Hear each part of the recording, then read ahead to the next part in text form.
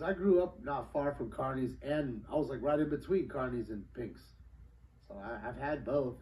I like them both equally. What I haven't tried, and what everybody's telling me, Vladimir, that equals both of those, Carney's and is Cupid's. And then I'm now out here in the valley.